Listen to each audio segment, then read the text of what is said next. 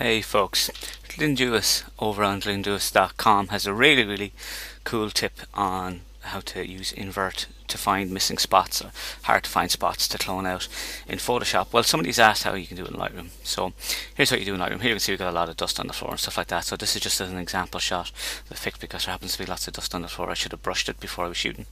What you do is you come to tone curve, and basically if there's already tone curve spots in it, which there probably will be, if you double click on a spot it will delete the spot.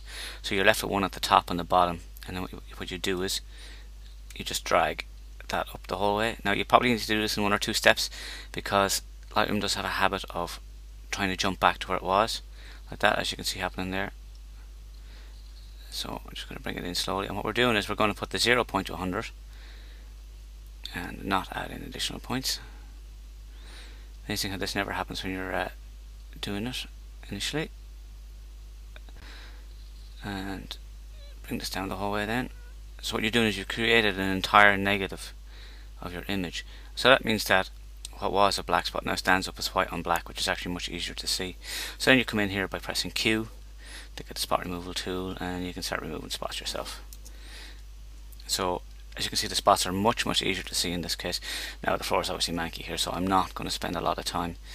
If I was actually retouching this proper, I would probably just come in with a white brush and just paint the whole thing white, or I would match a colour and paint it that way.